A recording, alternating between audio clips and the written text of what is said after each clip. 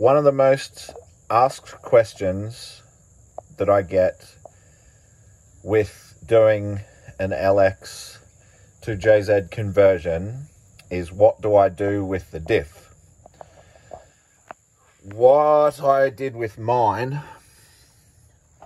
I have a GT86 Torsen. This is a 4.1.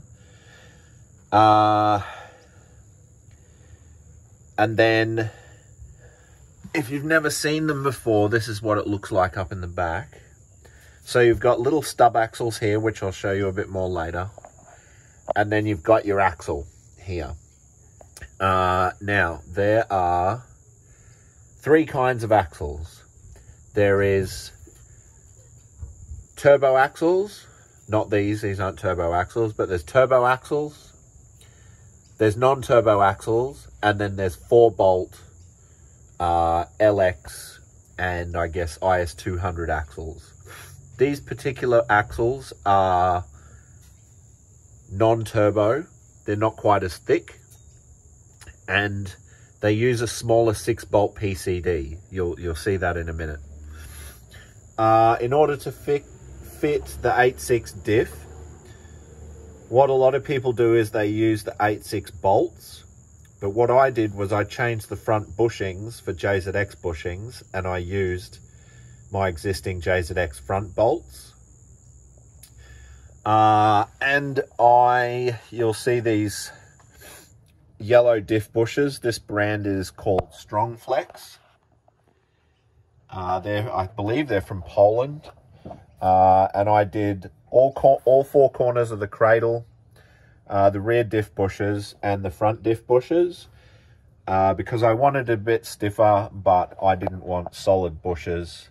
What people do is they go solid bushes here and solid bushes in the front, but then a good idea is to reinforce this cradle, because if you can see, it's not very strong. So yeah, that's the rear end of the JZX. Now I don't have, actually one other question is, other people ask about sway bar. So in order to run a sway bar, you need, these camber arms need to have a tab on them. JZX will have a tab on there, and then this here is the mount up here and up around here where the exhaust is, up there somewhere. And then again, another tab on here, and that's how you run a rear sway bar. I obviously don't have one. I need to get arms with a tab, and then I need to work out the shackles for the sway bar. So that's that. Oh, just killed myself on the exhaust. All right, so here we have an assortment of shafts. This one is a turbo shaft. It has a thick spline here which fits the turbo diff and 8.6 diff, and then it's got a large M12 bolts 6-bolt PCD. This axle here, so this spline here is for 8-inch diffs. These two here, this spline is for 7.5-inch diffs. So Altezza diffs, LX diffs, NA diffs.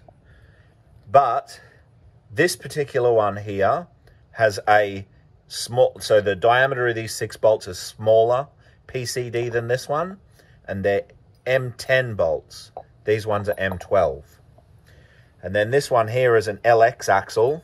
It's got 4 bolts, and it's got the spline to fit the 7.5-inch diff. Now, what my car has is it has a combination of these two. So it has a stub axle with this spline to fit the 8.6 diff, but this 6-bolt PCD to fit the NA axles. So there's one more stub shaft that goes in between here, and that's what I've got. Smaller 6-bolt PCD for NA axles, but with a big spline to fit the turbo diff. So I bought them under the understanding they were from an IS300.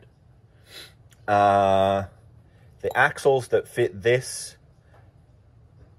are either Tourer V JZX or JZS 171, as far as I know. The axles that fit this one come in NA JZX 110, 100, and various other cars. But you have to be careful when you buy these stubs, and particularly the axles. So if you can see them side by side there, this one is in fact kind of deeper looking.